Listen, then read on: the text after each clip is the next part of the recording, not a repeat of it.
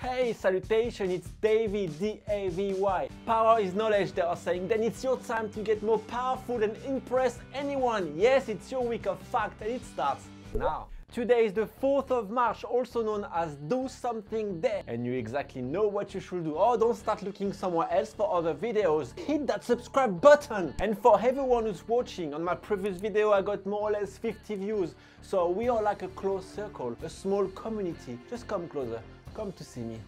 Share the goddamn videos now! Okay, to speak about today's topic, let's first travel to Hawaii. Oh, I forgot my green screen. Okay, so like I said, let's go to Hawaii, just to set up the atmosphere, okay? You see how I dance? Well, I'm not a professional, but you know how it's called. That wasn't a question. It's called the hula dance. And that's what inspired the name for the world famous toy, the hula hoop. All that for that, oh my god. Blondie, I know you liked it. Yes, it's true. And it's in 1958 that the founders of Wham-O hold the trademark name for the hula hoop. Oh no, if it's to speak about hula hoop, I'm going to watch something else. Wait! What? Okay, I get it, hula hoop isn't interesting for you, but imagine you were on a date. But I'm not on it. Hey. And imagine she's telling you that. You know, since I'm little, I'm a huge fan of the hula hoop. Okay, you're right, I keep watching, but hurry up, drop the fact. What should I tell her? Okay then, listen. Arthur and Richard were inspired to make the hula hoop after they saw Australian children twirling a wooden hoop around their waist during gym class. It's in 1958 that Wham-O first marketed a plastic version, and it's estimated that 25 million hula hoop were sold the first 4 months. That's a clear stamp of success. And it's today, the 5th March 1963, that the hula hoop was patented by Arthur. So, are you impressed? Impressed?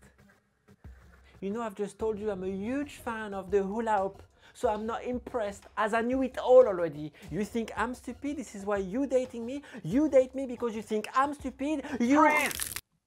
Oh, thank you. But anyways, you tricked me, man. It didn't work. I'm going to watch something else. Wait, see what I've done.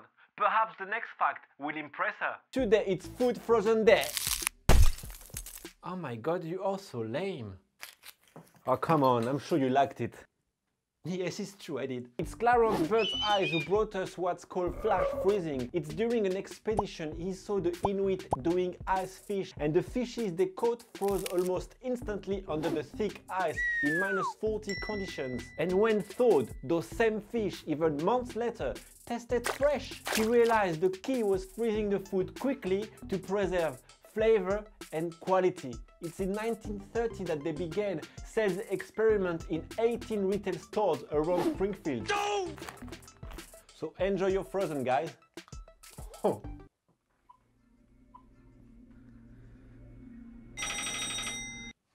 Hello.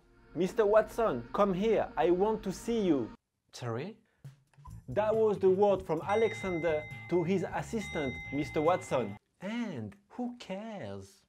Who cares, Blondie? That was the first phone call ever made, the 10th of March 1876. Watson was in an adjoining room and he heard the words clearly.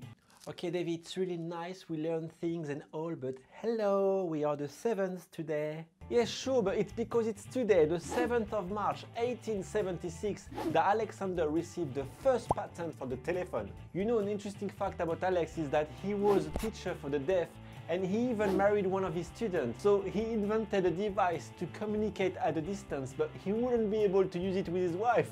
And what is so funny about it? No, but because she's deaf, so he should have invented FaceTime or something. Okay, I'm going to help. Today is the day where this and that were going to be replaced.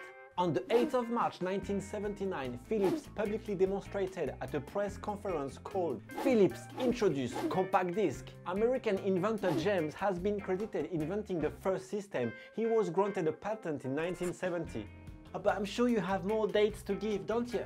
Yes, in 1979, Sony and Philips set up together to design a new digital audio disc.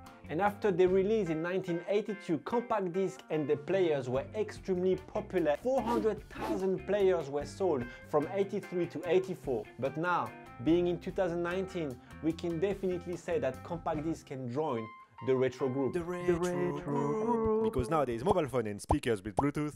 And today's topic is... What's today's topic? Barbie? Oh, sorry guys, no, I'm not going to do Barbie. Blondie? Oh, what? Yeah, just come and do it for me. I'm not going to do Barbie, come on. Oh my gosh, you're so lazy now. What's the topic? Barbie?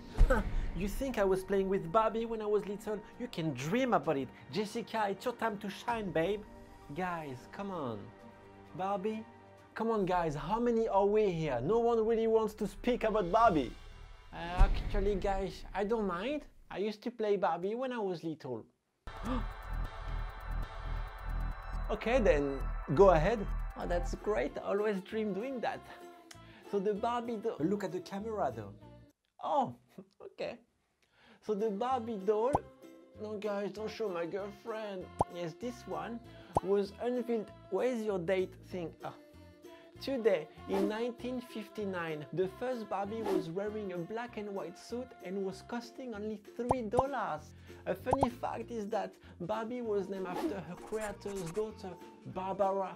And when Ken was introduced in 1961, he was also named after, not after her daughter obviously, but after her son, Kenneth. I'm sorry guys, let's just move on. And that brings us to Sunday, the time for me to say thank you to Eric Neal and Milex for the subscribe. That's the key guys. If you really want to experience the power of knowledge, hit that subscribe button. See you next week. Ciao.